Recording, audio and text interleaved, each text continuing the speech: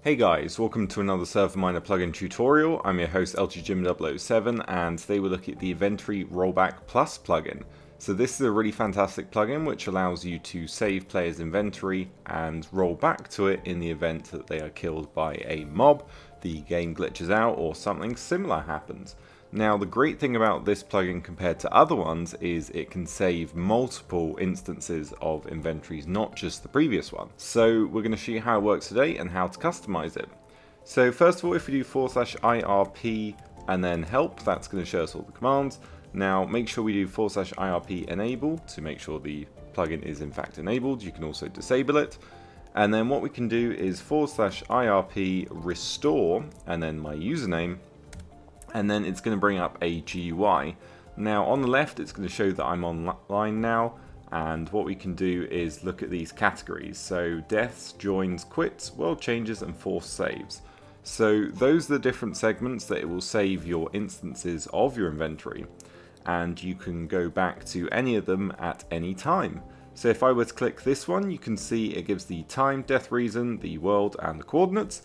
And you can see that I was playing with some spiders and then I fell off something and there was some more spiders. And then you can click on these to see exactly what you had at the time that it occurred. So if I were to click one of the chests, for example this one, and then go down to the bottom, what we can do is restore the XP we had at that time, restore food, restore the health, restore ender chests, that's currently empty. We can teleport to where it happened, so apparently the event happens over here. What we can do is actually overwrite our current inventory from the backup. So I've lost everything I just had, but we now have this one. And you can do this as many times as you want. So maybe I want to go back to this inventory, and here we go. I've now got my armor and potions back. And that's how you would roll back a player's inventory. You can see it's highly customizable and very handy depending on various situations that happen on your server.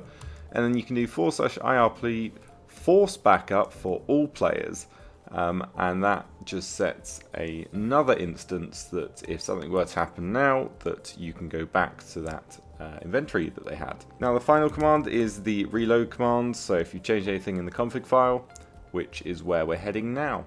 So here we are in the SMPinit control panel, and there's one folder and two YML files. Now in the folder, this is going to contain more folders, and it's going to save all the information about your health, items, etc. So you don't need to go into those, but the main place you want to go is the config.yml. So up at the top here, we obviously want it to be enabled.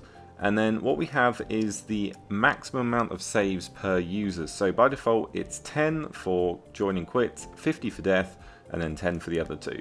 Now that seems quite a lot for me personally. I'd probably limit that to maybe half of that or even lower. But you can change that depending on what you want for your server. You can have the number of lines visible shown with the backup, so up to 5. And then we have the folder path where the data is saved. Obviously don't mess around with that. And then you can even have a MySQL database saved with all this stuff if you want. And then down here we've got various sounds that will play when certain things get restored, so that can help a player know that it has in fact been fixed. And then we have our time zone and time format that you can change if you really wanted to. And that's pretty much everything. You can look at the messages, but this is just stuff that's going to pop up in chat, so you don't really need to change that at all. And here we are on the Spigot page. You can see it's updated from 1.8 to 1.20. There's some really good information on here. The developer has done a great job with this plugin. Here are all the permissions that you want to give to your staff members. And if you have any trouble, you can contact the developer over here. But if you need a server to host it on, check out ServerMiner.com for the best and cheapest hosting around. That's it for me. Subscribe, like, comment, and I'll see you next time.